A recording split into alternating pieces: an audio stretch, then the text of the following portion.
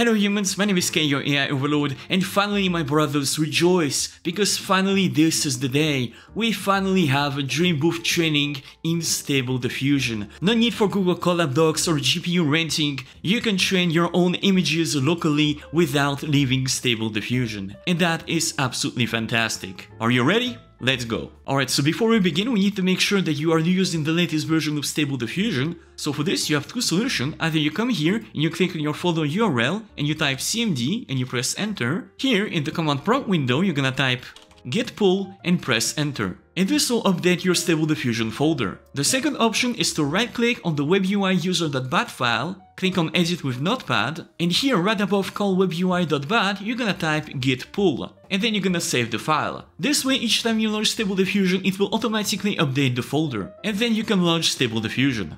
Now before we begin, I think it's important for me to tell you that if you do have a very weak GPU, this is probably not gonna work for you, obviously. And to be able to run this correctly, you need at least 12 gigabytes of VRAM. And even with 12 gigabytes is probably not gonna be enough if you want to have all the bells and whistles. So unless you have a very powerful GPU, this is probably not for you. Now, as some of you know, I also don't have a very powerful GPU since I have a 1080 with only 10 gigabytes of VRAM. So to show you how this entire thing works, I will basically be simulating a local environment using RunPod. So the entire training will actually be done by a very powerful GPU. But don't worry, the same exact steps will still apply to you if you do have a GPU that can handle this kind of operation. Okay, so now to activate Dreambooth, you're gonna click here on the Extensions tab, you're gonna click here on Available, click on this button right here, Load From, and you're gonna see a bunch of options right here. Also, if you're interested in a separate video where I show you and explain what are the best extensions available for Stable Diffusion, you can let me know in the comments down below. But today the extensions that we want is right here, the Dreambooth one. Also, if you click here, you're gonna arrive on the GitHub repository. Also, if you have any issue with the Dreambooth extension, you can come here and search if other people didn't have the same problem as you, which is probably the best way to solve your problem as fast as possible. So to install this extension, you're gonna click on this button right here and click on install, and then click on this button right here that says apply and restart UI. And as you can see, we have now a brand new Dreambooth tab. Also, if this doesn't work for you, I highly suggest that you actually restart completely Stable Diffusion, because sometimes not all the requirements are installed correctly. Also, if you relaunch Stable Diffusion and you see this error right here, this basically means that you need to install Stable Diffusion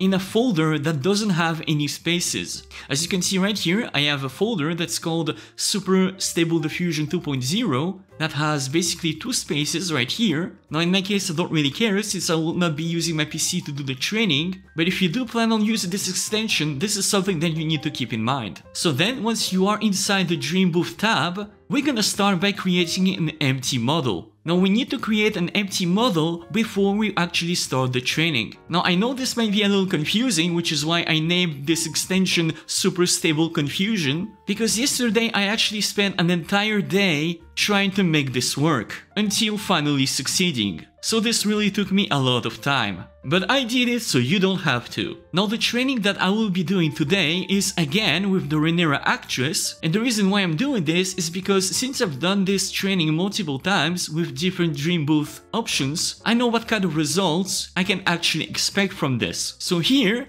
you're gonna start by creating a name for your model. So in my case, I decided to call it Rhaenyra DDIM SSC, DDIM for the scheduler that we're gonna be using, and SSC for Super Stable Confusion. Here you're gonna select the source of your checkpoint. You can either choose the 1.4 version or the 1.5. So for this I will be using the simple 1.5 version. And here for the scheduler, I highly suggest that you choose DDIM. This is the one that creates the best results. And then you can click on the button create. And there you go, after around 1 or 2 minutes, your empty model is finally created. And now you can click on the train model tab. And here you're gonna see a bunch of options. Now I know this might sound a little complicated, but this is actually not that difficult, because there is only a few options that you really need to change. Now here, the concept list, this is something that you don't want to choose, because for this you need to create a separate JSON file, but we don't need this because we're gonna start completing the rest of the options. So here, the instance prompt, this is basically a short description of your subject using a unique keyword and also the name of a class. So if you've done previous Dreambooth training before, you know that we need to use a certain keyword for the model to activate, and you will usually use the name of your character for this. So in my case, I will simply be using the name of my model, so Renera DDIM SSC, and also the name of my class. And if you remember my previous Dreambooth video, we know that we usually use the class person. Also, if we take a look at our sample images, we see that this is basically a photo of Renera. This is a photo of a character, this is a photo of a person, which is why here, for the instance prompt, we're simply gonna describe what our sample images look like. So in my case, my images are simply a photo of character name person. So if, for example, you want to train it on your dog, for example, for the instance prompt, you will probably use photo of name of your dog, dog, instead of person. And of course, you can use this for objects in style too. So instead of using person, you can use objects, you can use style, and you can use anything that you want, as long as this represents the class of your subject. So the class prompt is very similar to the instance prompt, but here we just don't use the name of the character. We simply input what our subject actually is. So in my case, this is simply photo of a person. Simple as that. So again, if you want to use a dog, for example, if you want to train a dog, you would simply use here photo of a dog. So just replace person by the class of your subject. Here, the dataset directory is the folder of where your sample images are located. So for me, my images are right here. So I'm just gonna Ctrl+C, Ctrl+V. So the classification dataset directory, this is where you would put the regularization images. Now I know this is optional, but I highly suggest that you actually use it, because if you do use these regularization images, that means that you do activate the prior preservation option, which is essential if you want to have the best results. So for me, my regularization images are right here, and I will also leave a link in the description down below where you can download this entire folder. These are again the same 1500 images from the Joe Penna repository that we used in the first Dreambooth video. So I'm just gonna come here, copy the folder URL and paste it right here. Total number of classification images to use. So as I said, we have here 1500 images. Now if you don't want to download these images, you can actually input an empty folder, and here you can input the number of images that you want Stable Diffusion to create on the spot before it starts the training. And usually the best number that you want is at least 10 times the amount of sample images that you have. So let's say you have 20 sample images, the total number of classification images that you want to create should be at least 200. Now I would personally suggest just downloading these images, this way you don't have to waste time trying to create hundreds of images from scratch. I mean, why waste time when everything is already done for you? Now here we have finally the training steps and the learning rate. These are one of the most important options right here, and you should definitely change this because the default ones are absolutely terrible. They do not work well with each other. So for this you have basically two options. Either you keep a high learning rate and a low training steps, or you keep a high training steps and a low learning rate. Otherwise, you're gonna end up overtraining your model and you're not gonna have the results that you want. Now, what I personally recommend you to do, which is basically how I got the best results myself,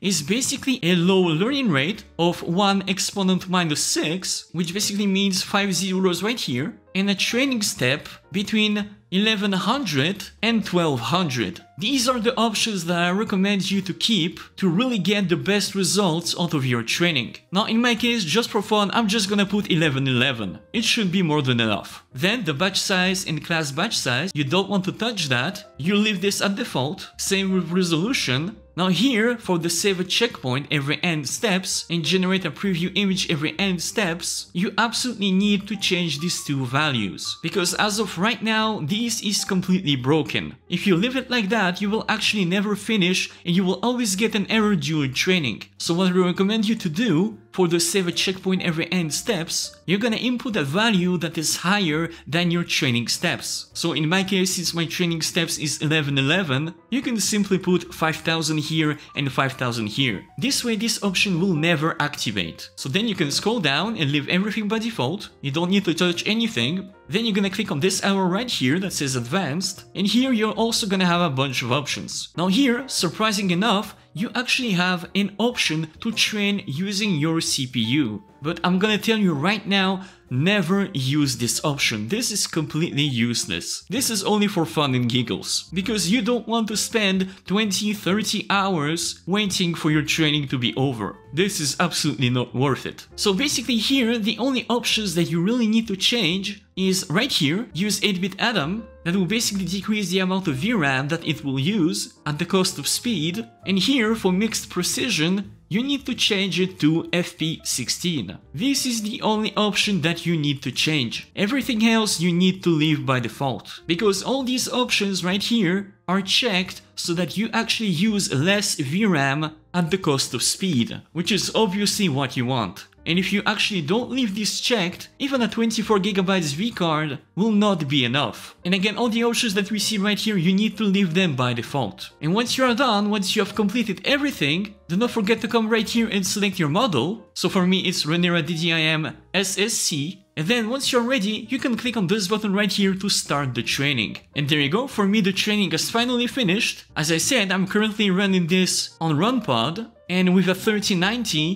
1111 training steps actually took me less than 15 minutes, which is actually super fast. And then once the training is complete, the finished model should actually be in the folders Models, Stable Diffusion. And your finished trained model should be right here. And for the model to appear correctly in Stable Diffusion, you can click on this button right here to refresh the list, and then you can select your finished model that is ready to be used. And as an example, to prove that it worked, I'm just gonna put a prompt right here. So close-up portrait of Renera DDIM SSC person. As you remember, these are the two words that you need to use in order for the model to work, which is the name of your character plus the name of your class. And then I'm gonna click on generate. And this is the final result. Looking really good, I gotta say. This is actually the best model that I did using the young Renera images, which is also coincidentally one of the fastest Dreambooth training I did to this day, because this only took less than 15 minutes. So if you do have a powerful GPU like a 3090 for example, you should definitely try to use this extension, because this is a game changer. And there you have it folks, now you can train your own images using Dreambooth without leaving your Stable Diffusion UI. What a time to be alive! And there you go, thank you so much to my Patreon supporters for supporting my videos, you guys are absolutely awesome. Thank you so much for watching, don't forget to subscribe and smash the like button for the YouTube algorithm, and I'll see you guys next time.